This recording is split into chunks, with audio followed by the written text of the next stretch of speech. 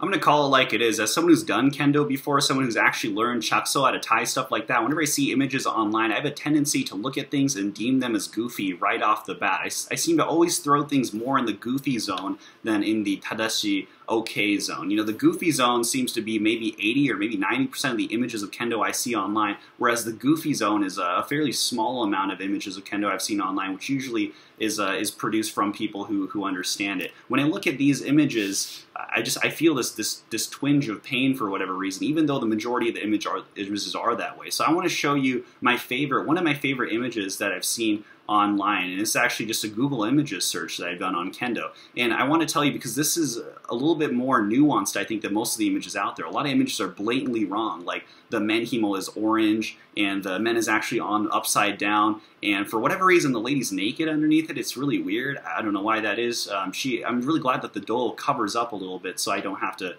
feel bad about looking at the image with my coworkers peering on from behind me. But I want to show you this one image because I think it's one of the top tier images, because when I first look at it, I think like, oh, it's okay, and then I start to look at it more and more, and I realize after every pixel I look over, the more the goofy level, the goofy needle is actually turning more and more toward the goofy side, and it's about to say boil, that kind of a thing. So I want to look over this, and I want to see if anyone else sees the same thing, because I might be 100% crazy. This might be a schizophrenic episode I'm having looking at this image. So let's start off here with the men.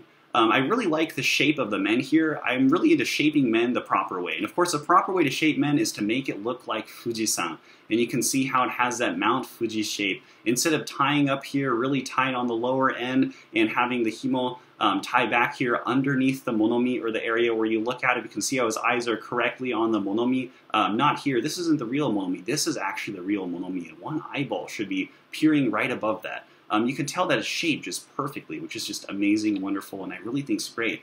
But really the best thing is that it's such a well-shaped men that you actually don't need to tie it properly whatsoever. What he's done is he's actually tied this off to the side underneath, and there's actually a little loop underneath the buttock area down here. See, this is the actual traditional way men was tied back in, I think it was the Muromachi Jidai, back when you'll see old pictures and they're actually done just like this. So this is actually a very good component of this image, and I really love that. I really like how they portray that in a really nice way. But what really overshadows that, an even better component about this, the tsuki. You'll notice that in order for tsuki to be completely protective and actually protect your throat, you notice a lot of people get tsukied in the throat and stuff like that, it should be underneath the domune. If the tsuki, the datotsubu, is actually underneath the domune, it actually covers the datotsubu a little bit. So it's harder for you to actually tsuki that with the kensaki. It's underneath here. So, not only is it a point scoring plus, it's also a much more protective way to go. It's something that I do myself all the time. I always make sure to jut my tsuki data underneath there. It also makes it so my head doesn't pop up when I strike. The tsuki data it's covered, it's in place. It's basically a cast holding my head from popping up that way, and I love it. It's really something that I feel like I always strive towards. So that's actually a really good component of this picture. I don't know why. I can only find good components right now. I've also noticed that the way this doll is tied is really perfect. This is called a monkey fist, and it's typically not used for when you want to tie something and throw it over. So you tie it in a monkey's fist. Basically, you just jam it up into a ball that only Occam's razor can cut, and you throw it over a wire, that kind of thing. I think it's really well done.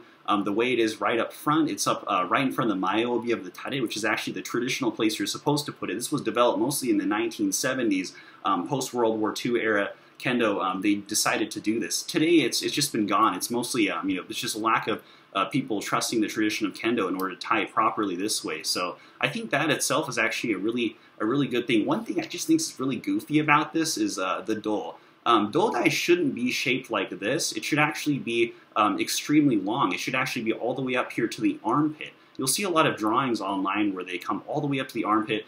That's actually the correct way dodai should be. This is cut down into the smaller shape, kind of illegally. It's in order to make the datotsubi a little bit smaller, so it's harder to score yuko datotsu. It's really a very shady technique that I only see some people do, and I really don't like it, honestly. When it comes to the tare, what I really love about this is that it's not shaped right here. It's not flared out and facing toward me at all. Everyone knows that tare should never actually face a person. It should face away from a person and open up. Like here, you can tell how it opens up the collarbone. That's actually how tare should be. It shouldn't be flattened blocking the collarbone. Like this, like the way I tie in my videos. I'm actually really bad at it, so I actually tie it this way to cover up the soft spots of my body. It should actually be splayed open and open for everyone to see. The more open it is, it shows you have stemming and you can just throw yourself forward and that you don't care about what your enemy does, whether or not he's going to poke you up here. It really shows that you care a lot about your kendo when you splay it up this way, as if you're someone at a certain kind of a festival where they take t-shirts and go like this for some reason. You know, what I really love about this image, I think probably the greatest part about this image is the fact that he is wielding not shinai, not bokuto, but actual shinken. And everyone knows that, you know, people in bogu, you know, they use shinai, but it's really for wimps and losers and soy boys, honestly. It's a very beta move to use an actual shinken. Sorry, I should say shinai. It's a very beta move to use shinai. This is actually absolute Chad level. You see, the more Chad level you are, the more dangerous the weapons you are. I practice 1,000 martial arts, actually. Kendo, I practice other ones, mostly martial arts in my backyard, where I poke my friend in the face with a stick that I found. But of all those ancient koryu that I learned in my backyard, the best koryu is to wear bogu and then use shinken. You see, shinken is very flat. And you've heard that thing before, that with shinken, it was so flat that when you'd hold chudan no kamae, chudan, and you'd face a person, they wouldn't be able to see the blade. But the thing is that Mengane, as you can see how he's looking through the actual monomi, or the place you're supposed to look out of, which actually should be here, his one eyeball should be looking out of this higher monomi. This is the wrong monomi. This is the good monomi. The kensaki of this blade can actually turn sideways and go through the monomi. So it's a lot more alpha, because it's basically showing people on the social hierarchy that you have so much masculine strength and energy that you can turn the blade sideways and go into the eye of your opponent on accident. A lot of people have heard that that kind of a myth in Kendo, that there once was a sensei who put on Benge onto his back and went to sleep.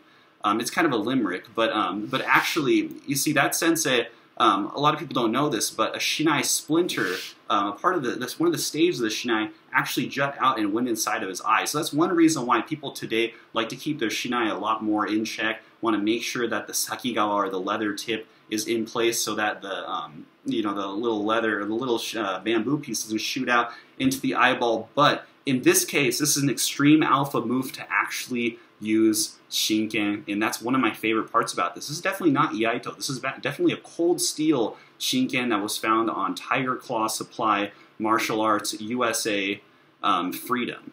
Very, very high quality. Probably cost at least $150 USD. Very large amount of money to invest in a shinken. But if I were you, I would definitely try to do this instead of using shinai. This is a much better, much more alpha move to do. You don't want to be seen as a whimpering soy boy in Kendo. You gotta be a Chad, and you gotta be a real Chad. And look at, finally, this is really my favorite part. This position he's in, this is what you would call take a knee sonkyo. Sonkyo has many different variations. There's a left sonkyo, right sonkyo, up sonkyo, down sonkyo, A, B, X, Y, R1, and R2 sonkyo. But this sonkyo is one that most people don't know. It's called Take a Knee sonkyo, developed in Ohio in, I think this is something like 2013 or something like that. Ohio boys represent, that kind of thing. But this sonkyo is one of my favorite. It's the kind where you take a knee and you don't really know where the back foot is necessarily, but it just shows you, coach, I'm willing to do what's necessary to get a touchdown, score a couple of bonus downs in the inning, and make sure that that pigskin flies far south for the winter, that kind of thing. One of my favorite parts of this image. So I don't know if you guys have the same opinion as me. I honestly do really like this image a lot more than before. I was going to give it like a 5 out of 10, but after sitting here and doing some research on it, you know, making sure that all the different components of the bogu were in check, and especially the way he's sitting, it's just such an alpha move. I don't even know what to do. I'm really amazed at it. You know, I feel like I'm going to give it more of an 8 out of 10. So, you know, if you like this video, if you like this this very in-depth analysis I've done, make sure to give it a comment, drop a like, and if you're in the YouTube system, make sure to tell Susan Wojcicki that it's a great video, and it should definitely go a lot higher in the recommendations, even though it's shot in this unusually squashed old style format. So that's it. See you next.